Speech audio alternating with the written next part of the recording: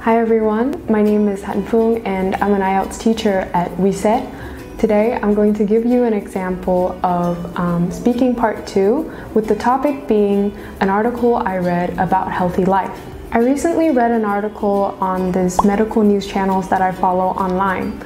It talked about how to stick to your exercise routine. Specifically, it mentioned 2 mistakes that beginners tend to make when they first start trying to incorporate exercise into their daily lives. So the first mistake is that beginners try to tackle too much at once.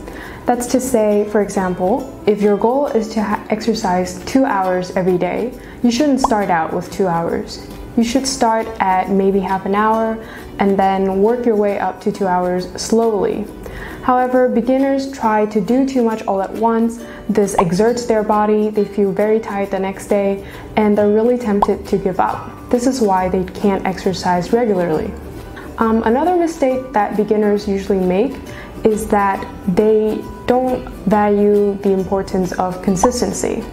For example, if your goal is to exercise 2 hours every day, and you only manage to find time to exercise for maybe an hour that day, beginners may feel like this is not enough, this day doesn't count, and that happens again and again, and after a while they just feel tempted to give up.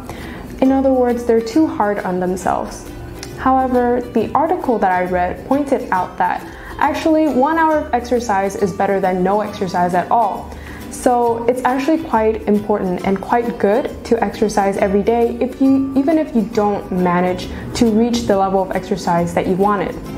I personally feel like it is a really good article because I personally definitely am someone who is very inflexible and rigid, and I'm really hard on myself when I don't meet the goals that I've set for myself.